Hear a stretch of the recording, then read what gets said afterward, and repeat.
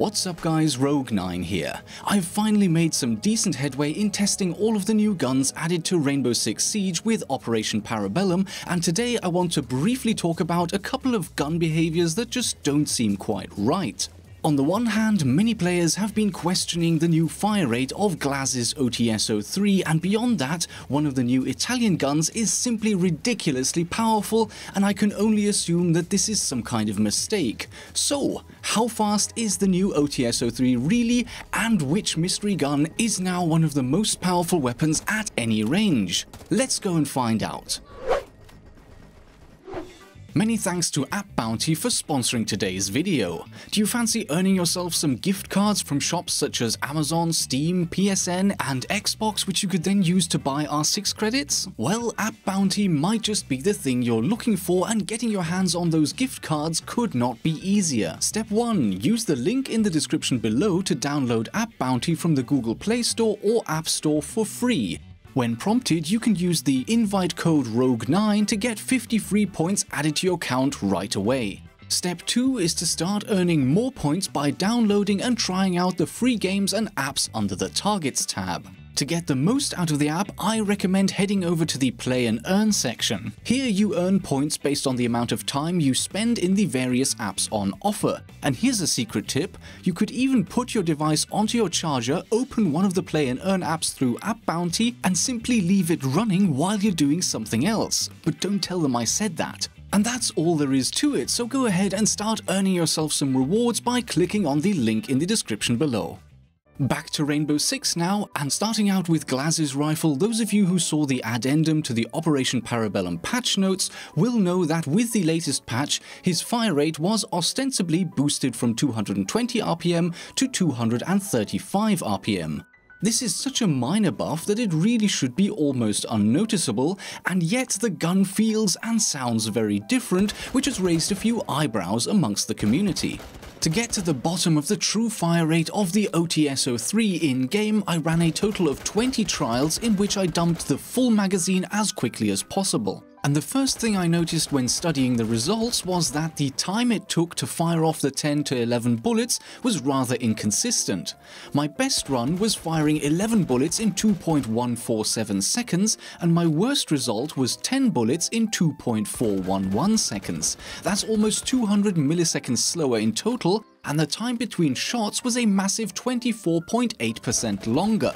Absolutely horrendous. As I progressed through the trials, I noticed that clicking as fast as possible and even using a mouse macro to assist me in clicking as fast as absolutely possible tended to result in hang-ups in the firing sequence and slower firing results. The best results came from trials where I didn't spam my mouse button but instead tried to get into a fast but steady rhythm.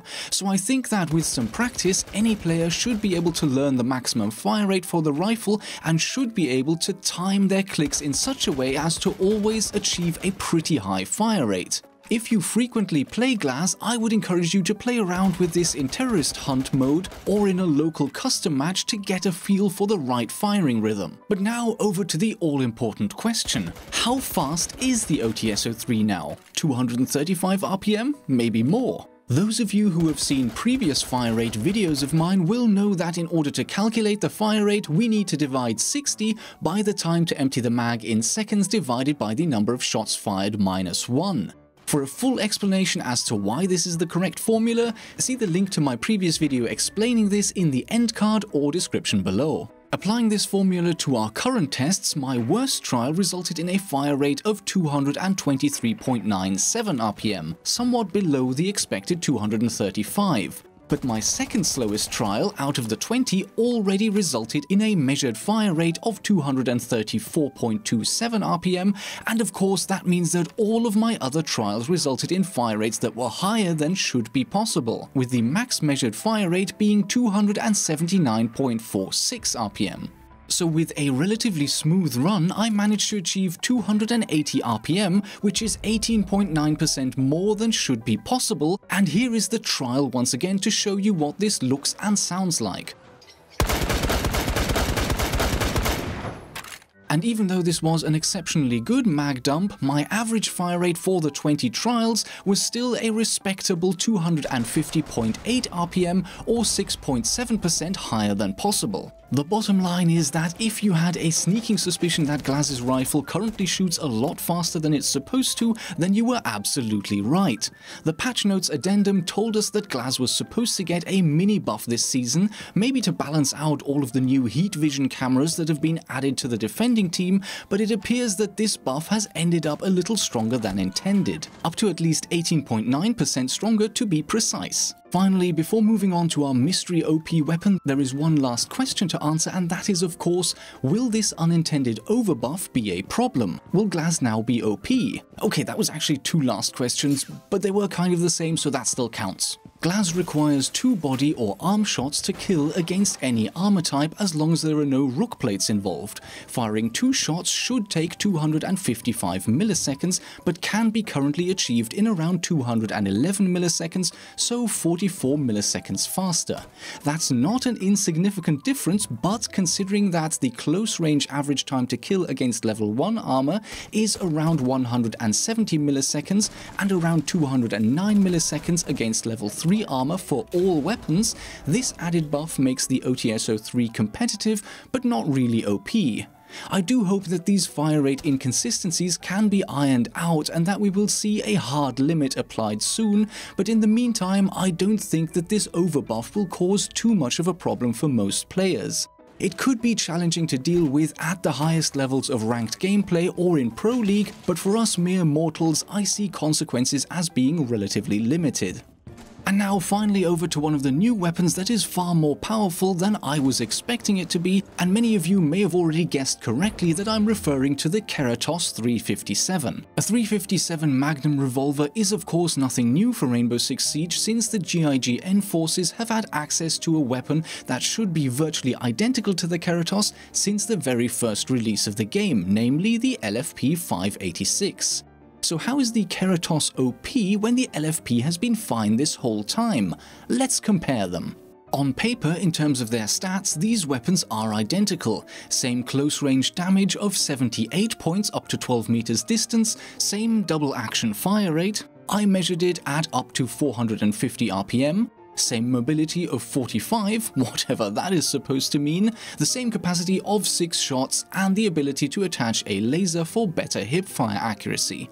But already, without digging any further, there is a massive advantage that the Keratos has, and that is the recoil. The LFP kicks like a mule, and according to the recoil pattern, a first shot at waist height will result in a second shot that will sail clean over your opponent's head and will have a huge horizontal dispersion. The Keratos, without modifications on the other hand, will still be able to land a second, third and even fourth shot on target, and once you attach the muzzle brake, recoil will be even more manageable. So there's the first massive advantage. Much lower recoil makes the Keratos viable when spam firing, whereas the LFP only works at a controlled fire rate. Besides the muzzle brake, the Keratos also has the option of attaching a suppressor.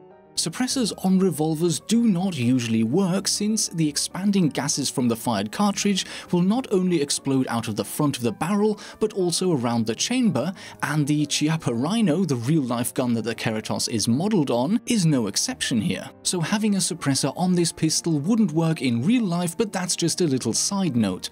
The main point is that in Rainbow Six Siege you can attach a suppressor with all the usual advantages and disadvantages, and at the end of the day, more choice is better than less. But those are only the obvious advantages. If we compare the hipfire spread of the two guns without lasers attached, you can see that here the Keratos is also much better, and it could even be considered viable as a hipfire weapon at close ranges, especially if you also attach a laser. In terms of ammo reserves, the Keratos also comes out on top with a total of 54 bullets at the beginning of the round, while the LFP only gets a measly 42. Fair enough, if you manage to use up that much secondary ammo in any given multiplayer match, something has already gone terribly wrong, but hey, 2 more reloads is definitely not a bad thing to have. So there are plenty of advantages that the Keratos has over the LFP, but I mentioned that I believe that this gun is too powerful, and it's true.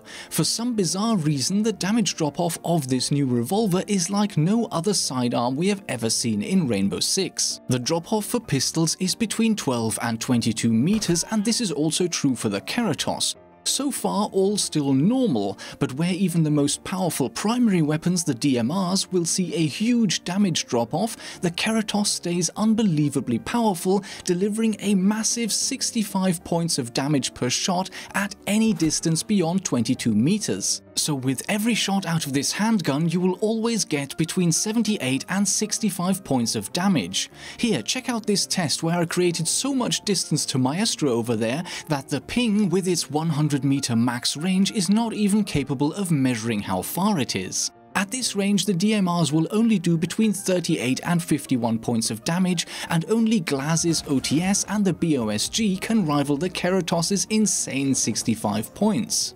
By comparison, the LFP would only do 34 points of damage and the D50 35 points of damage once you get beyond 22 meters or more. What does 65 points of damage mean against the 3 different types of armor? Well, as long as you hit the upper body, any operator will be a 2-shot down or kill at any range. In theory, level 2 and level 3 armor operators with rook plates would take up to 3 shots, but once again, if you come across attackers wearing rook armor, something has already gone horribly wrong. Why does the Keratos do damage that is comparable or even greater than that of the DMRs, with a great fire rate and very manageable recoil? I have no clue. And if this revolver is really supposed to be this strong, then why is the LFP so much weaker at range? No, this has to be a mistake. Look, even the in-game description says that it is designed for high damage at short to medium range. And there you have it, both the OTS-03 and the Keratos 357 appear to be more powerful than intended right now, so I guess make the most of it while it lasts? I'm sure that both of these issues will be fixed at some point, although who knows how long it might take. Finally, for those of you who like live streams, I am now also on Twitch, so go and follow twitch.tv/rogue9 if you want to ever catch me while I'm live.